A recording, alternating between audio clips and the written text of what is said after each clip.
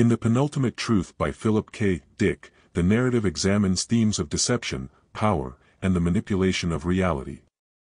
Set in a dystopian future, the novel revolves around a world where the vast majority of humanity lives underground in large ant tanks, believing that the surface is uninhabitable due to a nuclear war. The ruling elites, however, have kept this lie intact to control the population, maintaining their grip on power while living comfortably above ground.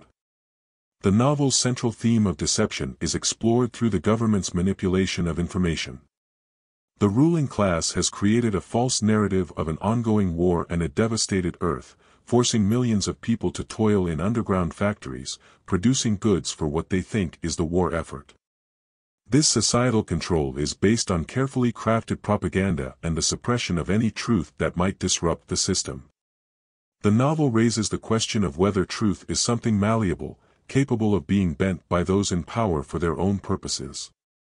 The characters' struggles to uncover the truth show the difficulty of discerning reality in a world where information is constantly manipulated.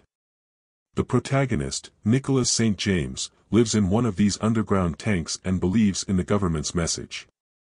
His life changes when he is forced to leave the tank to find a new artificial organ for a sick friend. This journey to the surface exposes him to the truth, that the world is not as devastated as he was led to believe, and the war has long since ended. This revelation serves as a powerful moment in the novel, illustrating the contrast between perceived reality and actual reality. Nicholas' discovery represents the awakening of an individual in the face of a deeply ingrained system of lies. Power and control play significant roles in the novel. The rulers of the surface world, like Stanton Brose, manipulate technology, media, and even history to ensure their dominance. They keep the masses underground through a continuous feed of fear and lies, creating a scenario where the truth is not just hidden but actively suppressed. The ruling class's monopolization of knowledge and the means of communication highlights the dangerous potential for governments or elites to control entire populations through misinformation.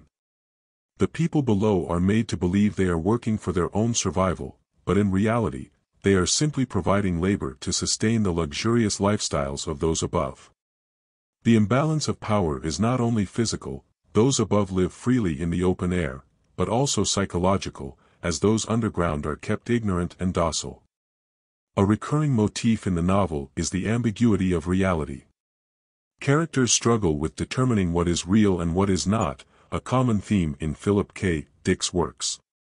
Technology, particularly the use of androids and artificial organs, further complicates the boundaries between the natural and artificial, life and non-life.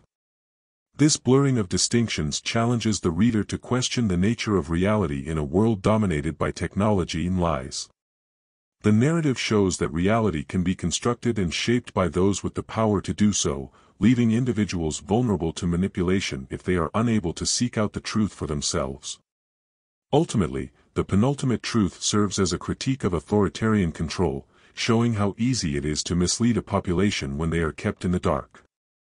The novel suggests that individuals must seek the truth themselves rather than relying on those in power to provide it. It also raises deeper philosophical questions about the nature of reality and the ways in which it can be distorted by those with the means to do so.